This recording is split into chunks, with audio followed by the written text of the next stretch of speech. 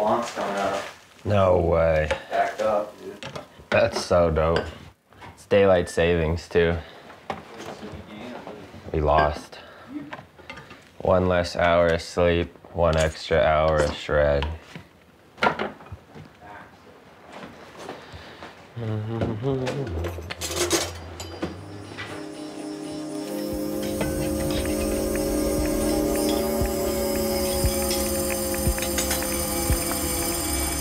Jackson being such a small town, like, there wasn't really much else to do besides snowboarding, and that was kind of like, you know, my heroes had become snowboarders or whatever out of Jackson. And so I just like looked up to them and just kind of followed their path. I think without Jackson and without having that mountain and that atmosphere to grow up in and kind of like be inspired by in like progressing over the years, like I just maybe wouldn't have had the opportunity to snowboard as much as I did or ride as much like powder as I did at a young age. I'm definitely glad my parents moved there like when I was 7.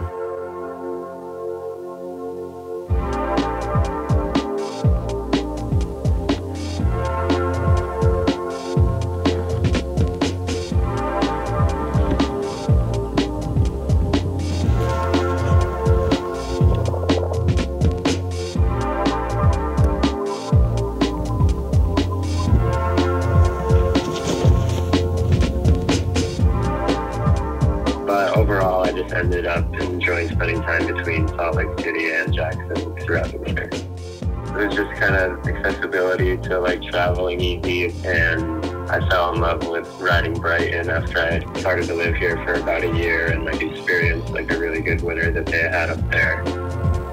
You good? Get it. Usually you go up with your crew that's in your car and you might link like another crew, but then it always just turns out everybody's like in line at 9 o'clock. Like kind of brings back just the feeling of first starting out snowboarding where you're just laughing or eating shit or cruising around the mountain, like not really caring what you're doing, but still you have like a purpose on the board and just kind of like enjoying what's in front of you.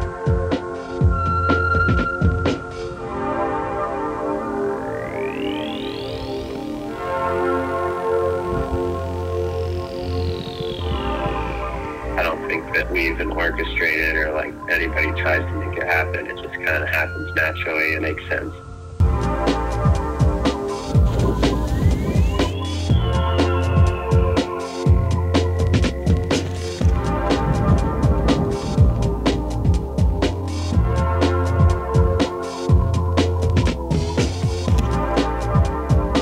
Jesus Christ.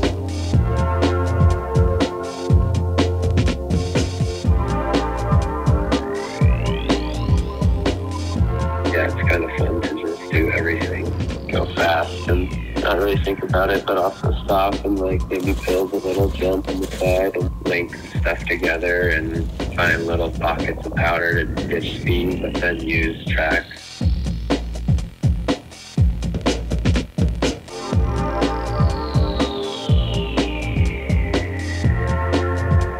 Having like a chairlift that you can lap really quickly, that accesses like powdered natural terrain, you can like go back and do like quick laps on and go to the same place or hit the same cliff and just get familiar with the whole area and like in tune with how you want to ride or like trying new stuff. Throughout the year it gets deeper and new possibilities open up. Trying, Harry.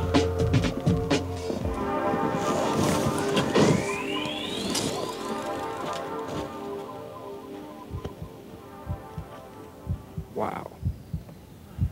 Got him.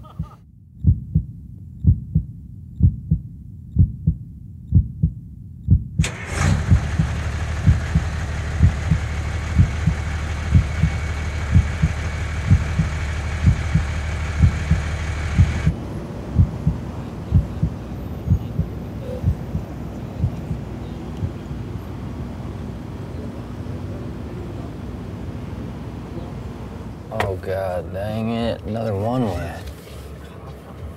We gotta go out that way.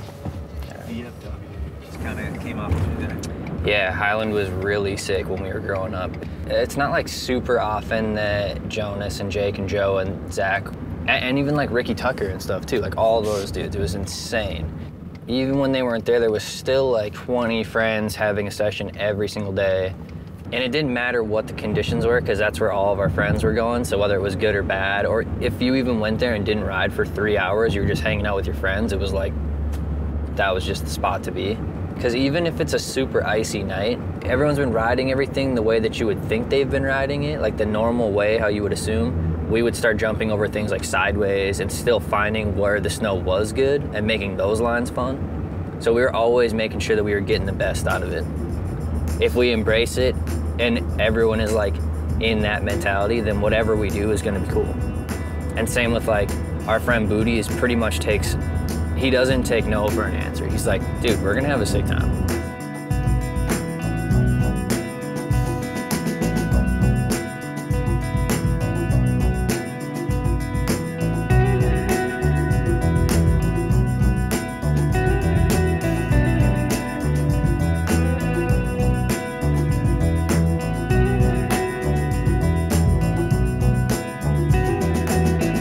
But we're going to Minnesota Rail Gardens.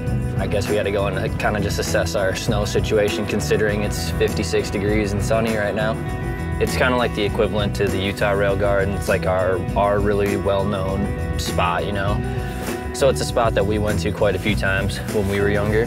There's a bunch of stuff that's been done.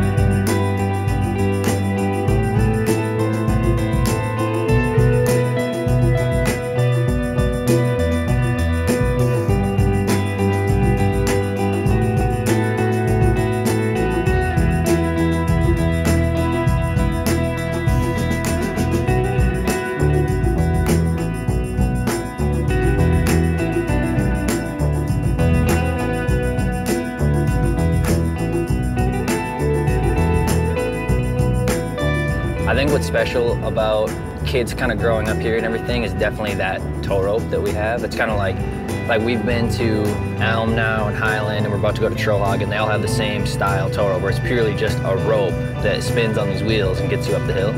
Whereas most other places, if they have even something like a rope, it's usually got a little bar that you hang on to and it goes super slow. But this one moves fast. I mean, I want to say from top to bottom, back to the top, so like one full loop was 1 minute. Yeah, I mean, if you rode for 1 hour, you could get 60 laps. You just get a psycho amount of laps every single day that you go there.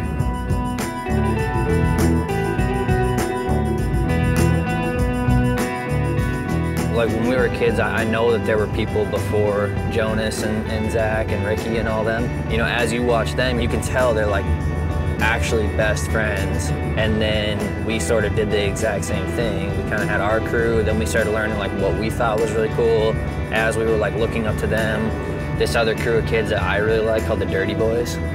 Yeah, it's like next generation. And there's even like, now there's kids below them even. It's super cool.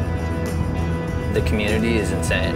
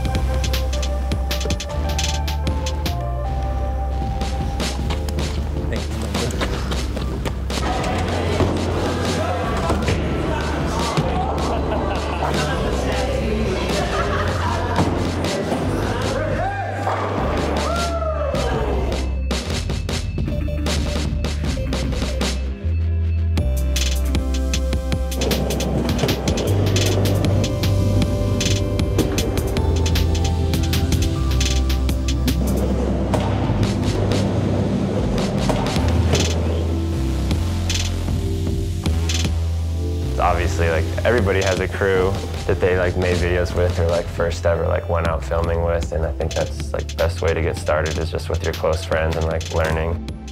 And you look back at all the videos and you're just like embarrassed.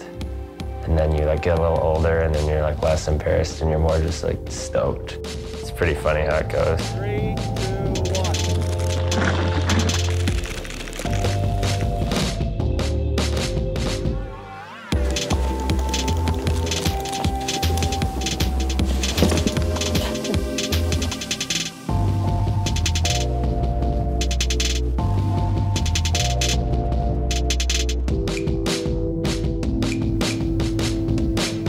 Oh.